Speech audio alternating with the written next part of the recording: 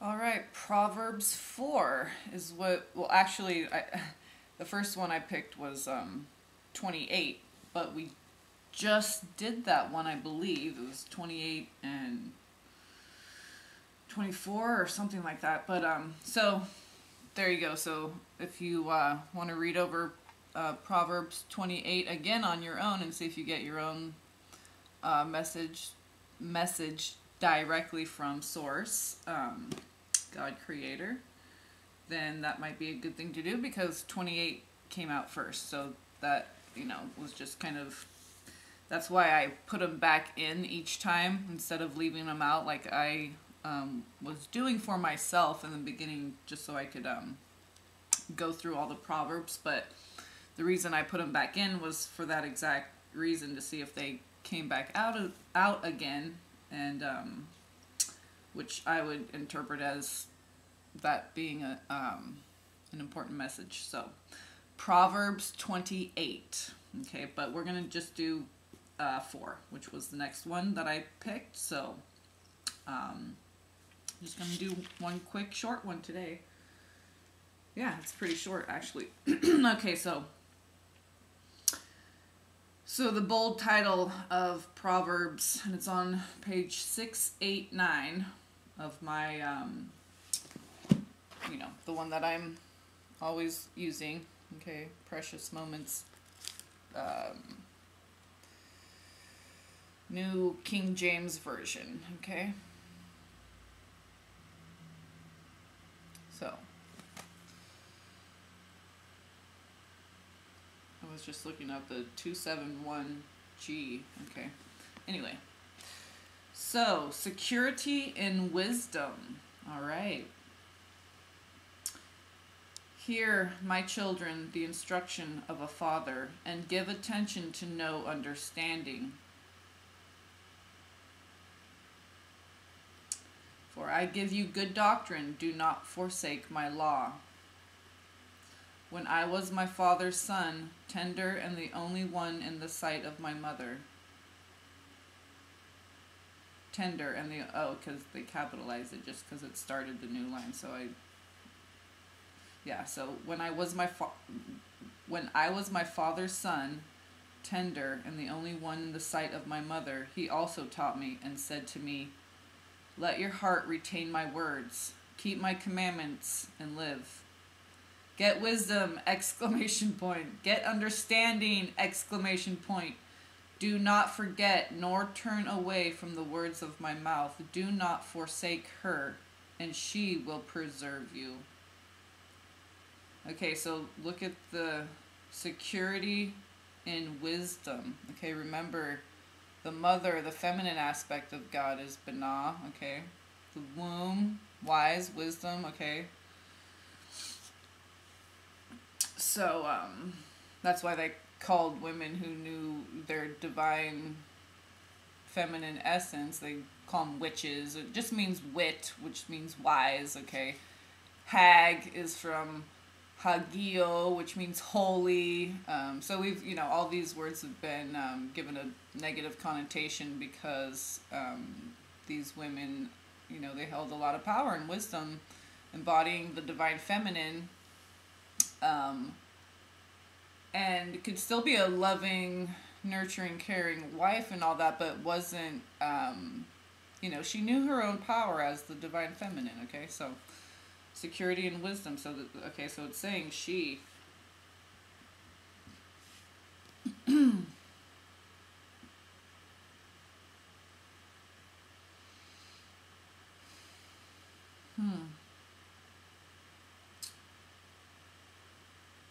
Get wisdom, get understanding. Do not forget nor turn away from the words of my mouth. Do not forsake her, and she will preserve you. Love her, and she will keep you. Wisdom is the principal thing. Therefore, get wisdom, and in all you're getting, get understanding. Exalt her, and she will promote you. I'm getting like kind of emotional, because it's like, honoring the mother, the the resurrection of the divine feminine is what I'm getting. It's like it's a beautiful emergence, but it's painful, you know. There's been a lot of oppression of the feminine, and that's not to say, you know, so in men too, this is what I'm saying, there's a lot of damage that's been done in both men and women, okay, and starting off as from childhood, you know, because we both, male and female, both, you know, gay, straight, male, female, we all have masculine and feminine within. And the masculine has been distorted. And when that happens, it destroys the feminine. So, you know, she's being restored. The mother, you know. Do not forsake her, and she will preserve you. Love her, and she will keep you. Wisdom is the principal thing. Therefore, get wisdom, and in all you're getting, get understanding. Exalt her, and she will promote you. She will bring you honor when you embrace her. She will place on your head an ornament of grace. I'm getting choked up. Okay, I need to like swallow. Clear my throat. Okay. A crown of glory she will deliver to you. Hear, my son, and receive my sayings, and the years of your life will be many. See, so it's like honor, if you're honoring the divine feminine within yourself, within all of creation, nature, each other, honoring the divine feminine. Okay, so hear, my son, and receive my sayings, and the years of your life will be many. I have taught you in the way of wisdom. I have led you in right paths. Right. Left, right. Okay. When you walk, your steps will not be hindered, and when you run, you will not stumble.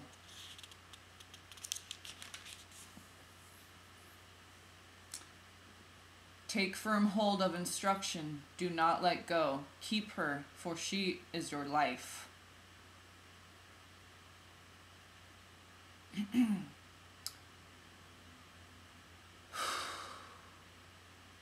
Do not enter the path of the wicked, and do not walk in the way of evil. Avoid it. Do not travel on it. Right? This is when we don't honor the mother and when we oppress the divine feminine. That's what wickedness is. It's evil. Because it's a distortion. It's not the divine true essence of masculine and feminine. Okay, so avoid it, do not travel on. Turn away from it and pass on, for they do not sleep unless they have done evil, and their sleep is taken away unless they make someone fall. For they eat the bread of wickedness and drink the wine of violence.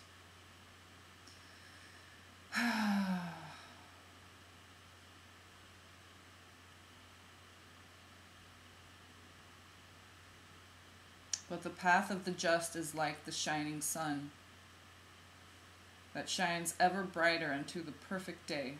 The way of the wicked is like darkness. They do not know what makes them stumble. And that word ignorance was coming to me yesterday.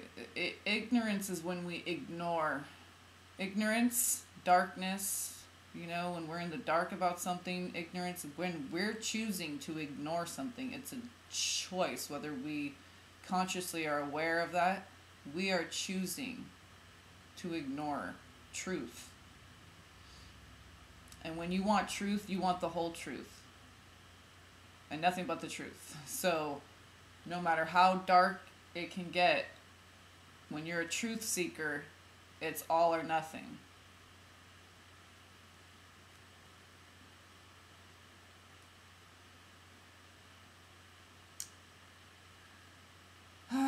So yeah, ignorance and darkness and stumbling, you know, you're choosing to ignore, choosing not to see. My son, give attention to my words. Incline your ear to my sayings. Do not let them depart from your eyes. Keep them in the midst of your heart. Heart. Keep God's words in your heart. For they are life to those who find them, and health to all their flesh. Yeah, God's word restores. God's truth, no matter how painful, we just want the truth, right?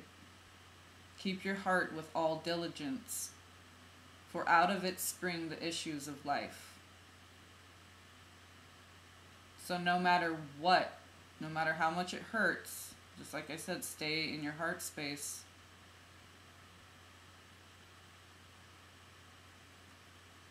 Pull away from you a deceitful mouth. Put away from you a deceitful mouth. And put perverse lips far from you. Let your eyes look straight ahead, and your eyelids look right before you.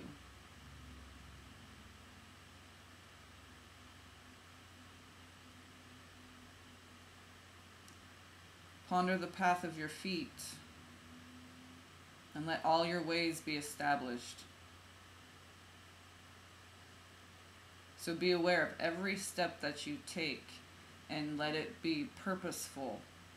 Every step be purposeful. Be aware of each step, and let each step be purposeful. Ponder the path of your feet, and let all your ways be established. Do not turn to the right or the left. Remove your foot from evil.